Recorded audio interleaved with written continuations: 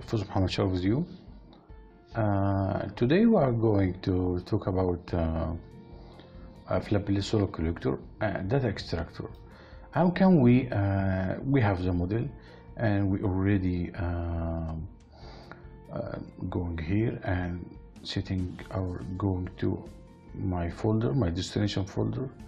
Okay, going to my flappable collector model, double clicking. Okay, that's our model now.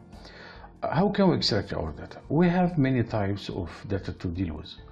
First, if you are going to use a single point iteration, you have to set this simulation time into 0. Okay.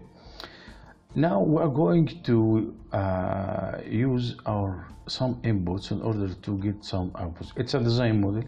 First of all, it's a design model. So we are going to use some boundaries such as input temperature, input water temperature, what is the main load, what is the outlet temperature. Okay. First of all, we have to double clicking here. Let's go, and I'm going for emphasizing. Yes, Control plus, clicking here, Control plus or Control minus to emphasize increasing the size or decreasing. Okay. First of all, be sure that you have to assign some operating conditions such as operating hours. Suppose you have a swimming pool and you would like to warm it up or increasing the water temperature. What is the operating hours? Suppose you need, as a designer, you have to, suppose you are going to preheat the water load by within 8 hours or 5 hours. Suppose it's 8 hours, okay, sunshine hours, and we have to assign solar radiation watt per meter square. Suppose it's I would choose a normal or average value. Suppose it's 600 watt per meter square. Average wind speeds, give it a 0.1 meter per second. Okay. Ambient temperature, I will seek average temperature 25. Inlet water temperature. Suppose inlet water temperature is just 20 degrees Celsius. It's 20 degrees Celsius, and our targeted is around 50 degrees Celsius. We need to increase from 20 up to 50. Okay, based on 600 watt per meter square and 8 hours. Okay. Another thing, what is the volume of from 20 of 50 degrees Celsius? What is our volume? Suppose we need to use around 500 meter cube as a volume, storage tank or swimming pool, whatever your target. You can choose 1 meter cube, 0.1 meter cube, just storage tank, small storage tank with 75 liters or 100 liters. Okay, 100 liters. It means 0.1 meter cube as a volume. Okay. Suppose I'm going for large space. It's 500. Number of glass cover, normally one glass cover. Tilt angle, suppose it's 45 tilt angles. This is quite normal. And glass emittance, I will keep these parameters. Glass emittance, plate emittance, overall losses, edge losses. This is quite normal. It's around 0.1, 0.15. Let it be 0.15. Okay. Hit apply. And plate emittance is normally around 0.9, 0.995. It's okay. Okay. Bottom losses, it's around 1. Okay. Tube spacing and tube diameter. we have for flip plate collector, as you can see in this side photo, it's just a tube. Suppose I'm going for just 2 centimeter tube, okay, and plate thickness 5 millimeter. Suppose it's copper thickness. If you are going to use aluminum, you have to change as a material semi-conductivity based on your plate material. Your plate material is copper. Usually we are using this value. You can extract this value from scientific books, from index, from appendix. You will find these values of different materials and so on. Tube spacing. Suppose I'm going for 10 centimeter spacing between each tubes, okay, and we have to hit apply for this. Hit apply, okay. Going into our model, okay. This is our model, okay. Let's emphasize here. Don't forget to set your simulation time to 0, okay. And first of all, you have to double clicking here on this or each stream. This is your outputs. As you can see here, these are your inputs, okay. These are your inputs and these are your outputs, okay. What are our outputs here? Plate temperature, okay, mean plate temperature, solar total area, solar field area, thermal load, mass flow rate, so the field, overall heat losses, fin efficiency, flow factor, heat removal factor, flow factor, efficiency of the collector, exergy. If you're double clicking on your model, as you can see here, these are your codes representing your flap plate collector. This is water. It is not any other. You can surely change this. You can copy this, and you can put your another physical properties. For example, ethylene glycol or any other oil, whatever, ferrions. But first of all, you have to, for data inspector, this is your data inspector button. You have to check this. But if you are going to work dynamically with time, with respect to time, but now we are going to use 0. This is our iteration model. I keep it at 500 iterations. Because we have a loop here, okay. You have to add a name, a tag to your stream here. You just double clicking, and you can add name this stream. It's quite favorable to name your stream, and double clicking and select this. If you because I already checked it, so I removed it. So I have to double clicking and select the stream signal. So this signal is going to be stored on the signal inspector. In case we are going to work dynamically, we have to realize the changes and so on. So let's hit run. Let's stop. I'm sorry, saving and hit run. Okay, let's collect our data.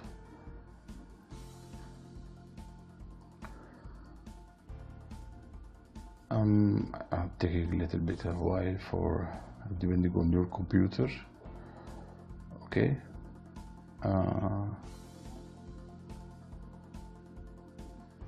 I'm just waiting. Okay, so our plate temperature is so you will find nothing here. You will find just point or lines because there's no time, there's no dynamic modeling here or dynamic running with respect to time. So there's no need to explore these plots.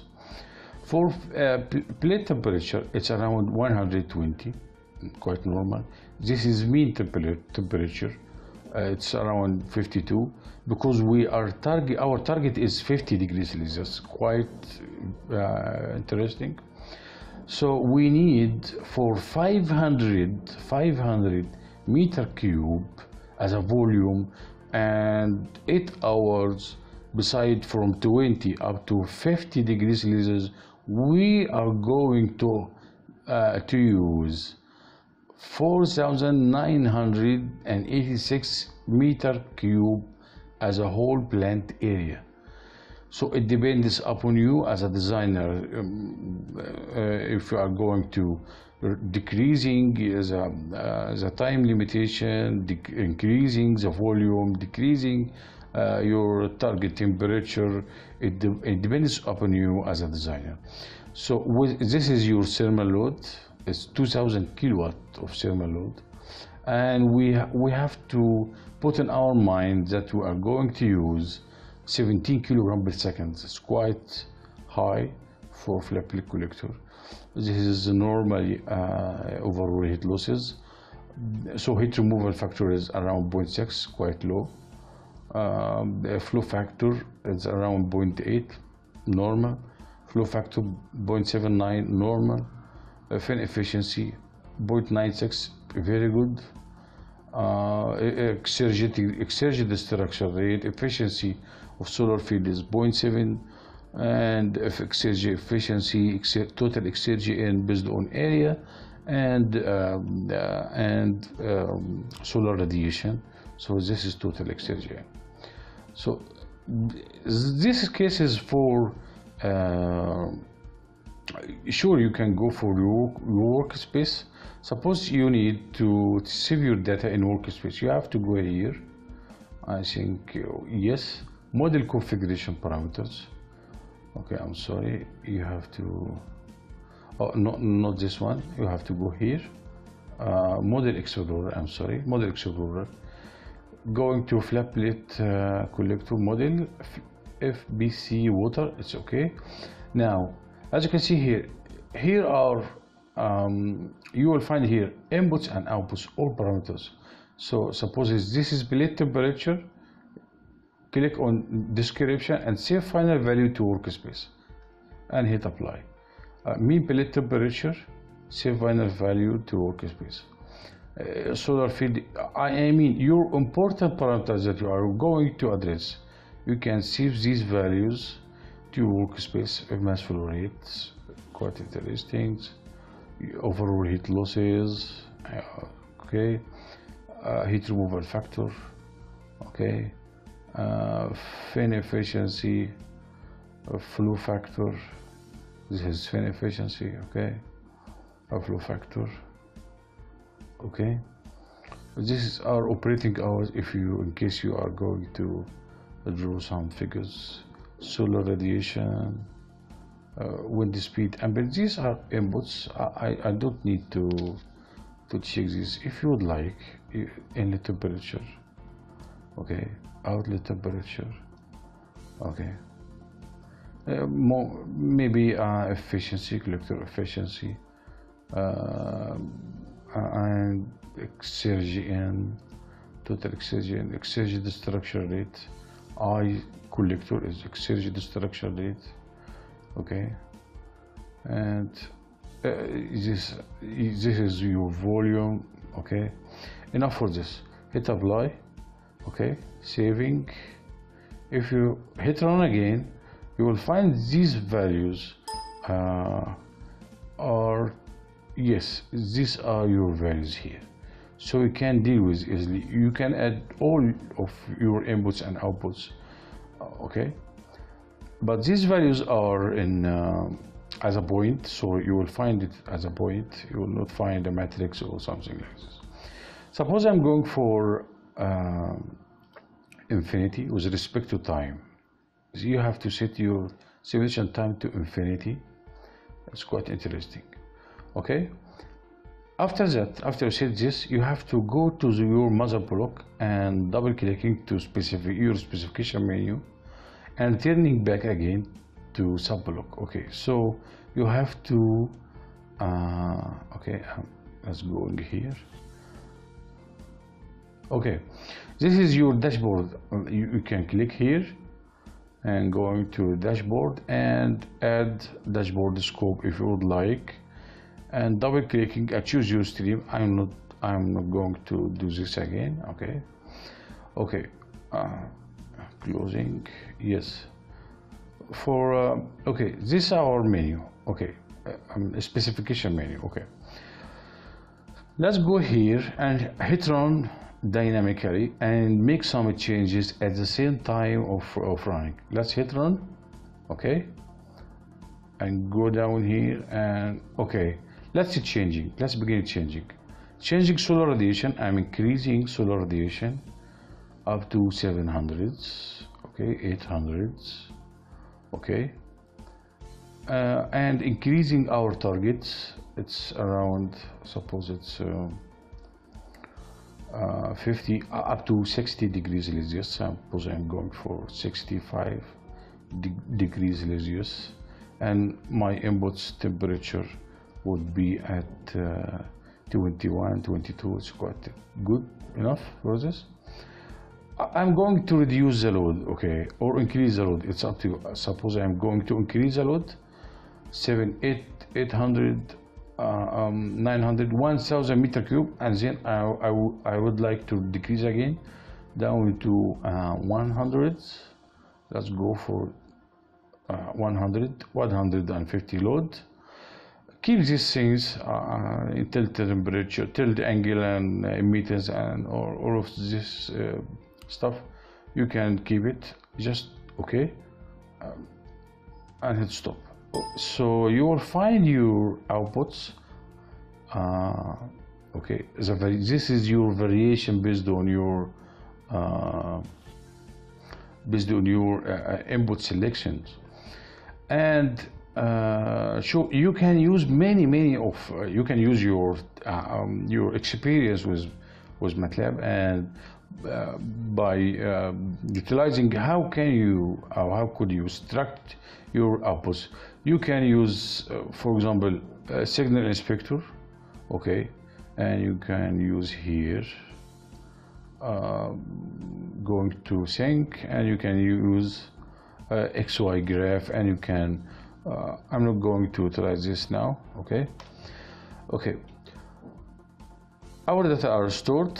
Okay, this is our area. This is the last point solution. This is your last time solution.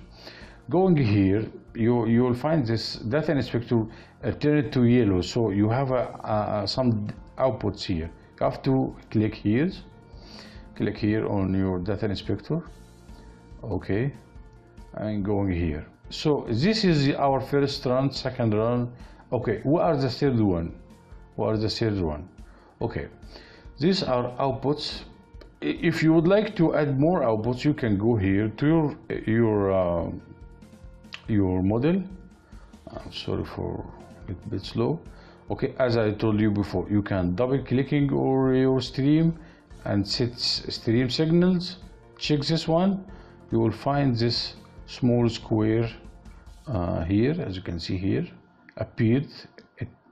It has appeared here. So as you can see here, and you can add a name. Just double clicking on the stream. I'm sorry. Yes, and you can add a tag name for your. I'm sorry. Okay, add what you would like to add. I'm not adding anything. Okay, I just want to remove this one. Okay, returning back to your inspector. Okay, data inspector here. So just clicking on your figure, you can use how many figures you are going to use. Okay, 9 figures. Okay, plate temperature, as you can see here. Mean plate temperature. Okay, collector efficiency. Okay, thermal load and mass flow rates and overall heat losses. I will check some parameters as an example. Heat removal factor, okay, efficiency factor, and flow factor. Okay, this is your dynamic run, and these are your results. So you can check here. You can send to figure. You can export your data. It's easy. You can export these in a mat file, in X file, with respect to time. So you can click export, and you can save to workspace or into a mat file. You can check here, okay, and save your data easily and deal with your outputs. Another thing, let's go, let's close this one. Okay, another thing that you can, let's go here again and double clicking here and turning back again. Okay, I'm closing Simulink model browser, no need for this. Okay, I will make another dynamic run. And compare results on the same figures. Let's hit run again and see our outputs. Okay, as you can see here. Okay, let's decrease our solar radiation down to 400s, for example, down to 400s. Okay, 400s, reducing solar radiation and reducing inlet feed temperature down to so you are increasing the gap between temperature, massive thermal load. So I have to decrease outlet solar collector temperature. This is our target. Okay, as you can see here, reducing to 50 degrees Celsius. Reducing this would reduce your solar field total area. What about increasing the volume, thermal load volume, increasing up to increasing or decreasing? It's up to you as a designer. Okay, and returning back again. Okay, increasing up to 1000. Okay, let's hit OK and stop our simulation time. You will see the difference. Okay, you will see the difference. You will see the difference between your data. Okay, as you can see, returning, as you can see here, there's some completely different results. Going to your inspector again, and you'll find your runs here. We stopped at third run, as you can see here. This is our fourth run. Okay, let's go here. Waiting, I'm sorry. Yes, this is my fourth run. So for plate temperature, click on your figure here and hit plate temperature for fourth run. This is for the third one. We are here in the fourth one. This is your third run. Okay, I'm in fourth one. Okay, as you can see here, this is a complete different result. So you can compare between the effect of solar radiation and your parameter. You can change one parameter, you can change two parameters, and you can change many parameters. Mean plate temperature results. Okay, collector efficiency.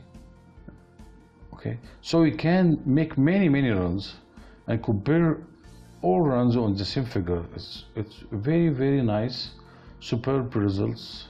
As you can see here, this is mass flow rate. I'm sorry, this is thermal load. I'm sorry, this is mass flow rate. I have to close this one and check this. Okay, I'm just waiting.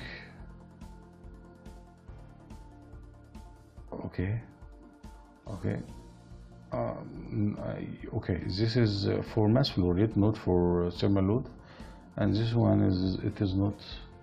This is thermal load, not collector area. Okay, thermal load. Yes, this thermal load. Okay, you have two runs, as you can see here, two runs. Okay, and this is overall heat loss. Overall heat loss here. Okay,